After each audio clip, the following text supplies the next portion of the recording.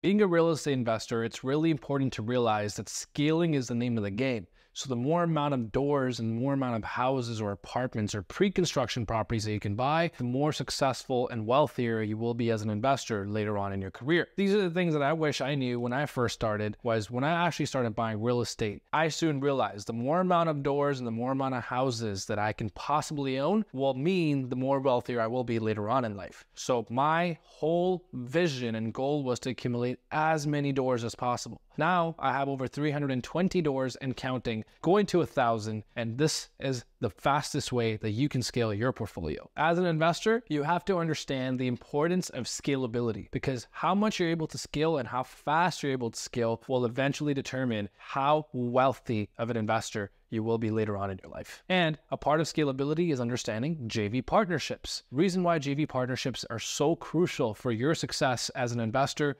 especially when you're looking to grow your portfolio, is because you have to understand that you're either going to run out of money or you're going to run out of mortgages that you can buy under your personal name or under your own assets. So you have to find more creative ways and more creative solutions to try to find more money, and more money that you have, the more access to more properties that you will have. So these are some of the pros and cons of JV partnerships when it comes to scaling your portfolio. So let's go over them now. Joint ventures and partnerships are commonly utilized in the real estate industry to pool resources, share risks, and leverage expertise. While they can offer numerous benefits, they also come with certain drawbacks. Here are 3 short points that I made for you guys, which are pros and cons. Let's start with the pros. Number 1, enhanced financial capacity. Joint venture agreements are really beneficial for you as an investor or a real estate developer to combine and allocate your resources with other people that have the same goal as you do. So joint ventures, like I bought a building, this was a 17-unit building that I picked up, and I had a JV partnership agreement with a partner on this who also had the same vision and goal as I did. So we bought that building together and we were partners on this building, and we both made a lot of money together. But to buy a larger building like this, we had to combine our resources and combine and pool our funds together, which gave us access to larger, better properties that are on the market compared to buying smaller duplexes and triplexes. So JV partnership, pro number 1 is enhanced financial capacity. You can buy more stuff because you have larger access to funds. Number 2, diversified expertise. This is by far one of the biggest pros that I can say that really helped me scale larger to bigger portfolios, just because we had 2 or 3 people looking at the property together. So collaborating with partners brings together different diverse skill sets and knowledge to the table. So whenever you're buying a property, you might be good at one thing. Let's just say you're good at finding contractors. You might not be good at managing your actual rent rolls. You might not be good at managing your accounting.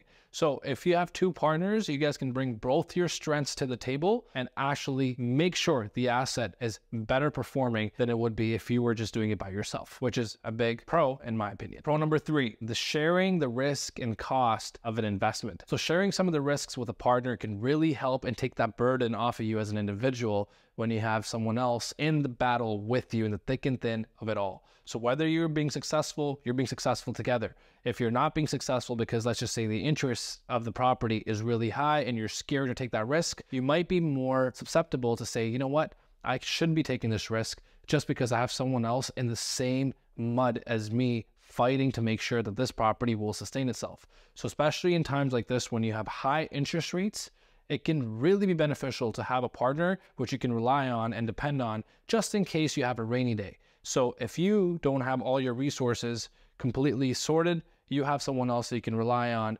just in case there was a bad day in the investment that you made. So sharing some of that risk also offers a sense of security and peace of mind. Now, let's talk about the cons. What are some of the cons of joint venture agreements? So whenever you have another partner, the number 1 con that I would say is decision-making challenges. So there are some challenges when it comes to making decisions because you have multiple people involved in a transaction.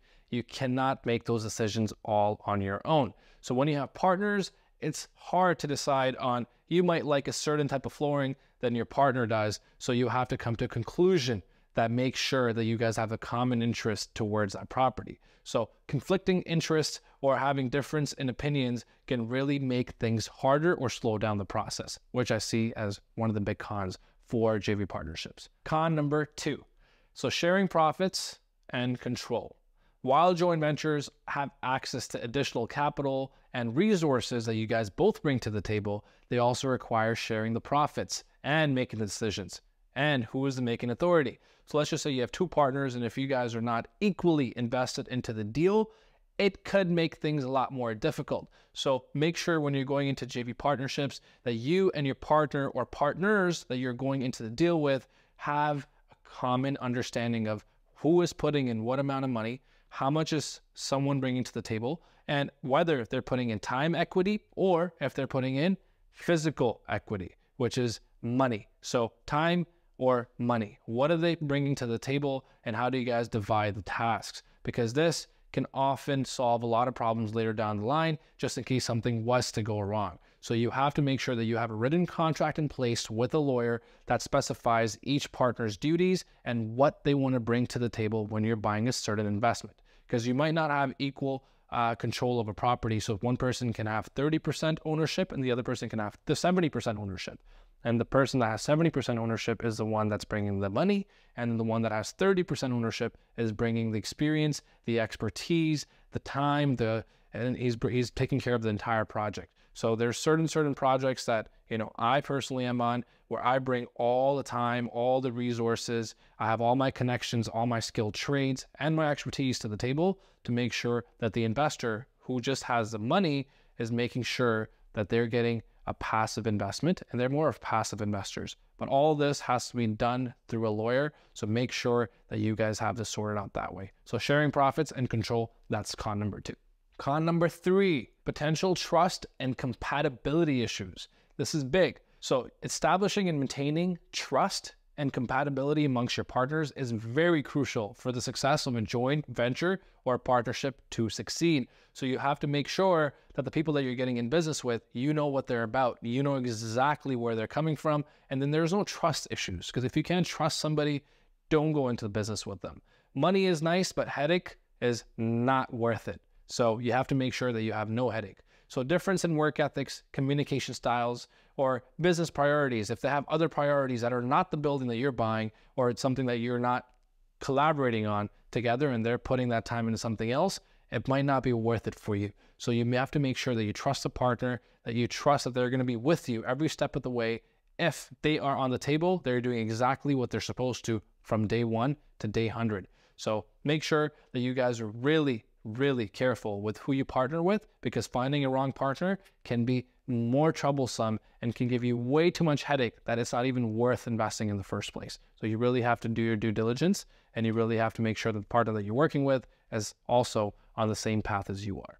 So now that you have the pros and cons of whether you should do a joint venture agreement or not with a partner, family member, or a friend, you can make a better decision in terms of why you should do this and who you should do it with. So make sure that you go out there and you find joint ventures, because joint ventures are very lucrative. I've done them myself, and they can really help you scale. Like I said, from 0 properties to 100 properties. Now I have over 320 doors, and we were only able to make this happen because we combined our resources, knowledge, expertise, and we made friends along the way. So, you know, you all learn through the process, you grow together, and as long as you have the growth mindset, it is very doable and you can really scale. So it puts you in different conversations and in different rooms with people that you never really thought you would have had a chance to meet before.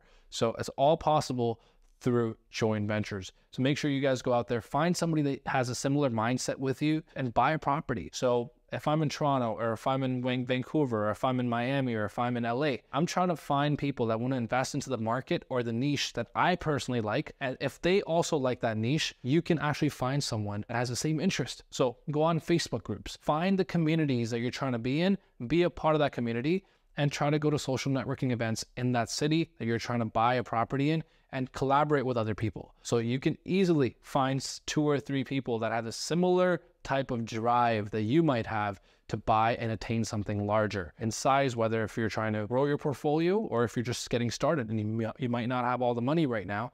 But if you have the funds, you can find someone that has the expertise that can show you how to scale. Or if you don't have the funds and you have the expertise, bring that to the table. So combine your resources, make sure you guys have a great lawyer, because that really helps with JV partnerships. Have everything laid out on the table. And once everything's on the table, there's nothing left in the air and there's no guessing game involved. So make sure that the partner that you're working with, you're very honest, truthful, ethical, and you're upfront with your expectations and what you want out of them in this partnership. It's like marriage. It's a marriage between two parties. So you have to marry each other, and you have to make sure that you guys stick through it all, because divorces are ugly and they can get really expensive. Happy investing, stay invested. Hope each and every single person that watched this video learned something about joint ventures and how to scale using JV partnerships. And this is how you can be a successful investor. If you enjoyed watching this video, I thank you for taking the time to actually learn something today about real estate investing. I, Armani Anand, will be posting a lot more videos like this one that you just watched on my channel. So please continue to support, subscribe, and like for more videos like this. We're going to cover everything from real estate investing, scalability,